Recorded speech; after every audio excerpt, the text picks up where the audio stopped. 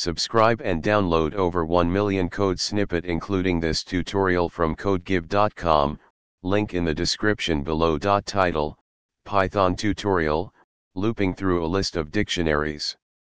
Introduction. In Python, working with lists of dictionaries is a common task, especially when dealing with data structures such as json or database records. This tutorial will guide you through the process of efficiently looping through a list of dictionaries using various methods. Example data.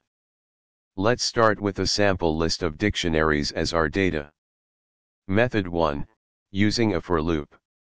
The most straightforward way to iterate through a list of dictionaries is using a for loop. Here's an example. Method 2, enumerating with for loop.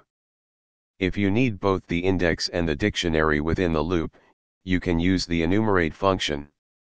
Method 3, using list comprehension.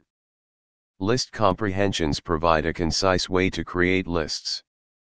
You can use them to iterate through a list of dictionaries and extract specific values. Method 4, using the map function.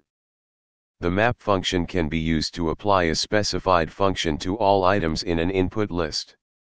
In this case, you can use it to extract values from the dictionaries. Conclusion. Looping through a list of dictionaries in Python is a fundamental skill. Depending on your specific requirements, you can choose the method that best fits your needs. Practice with different datasets and tasks to solidify your understanding of these techniques. ChatGPT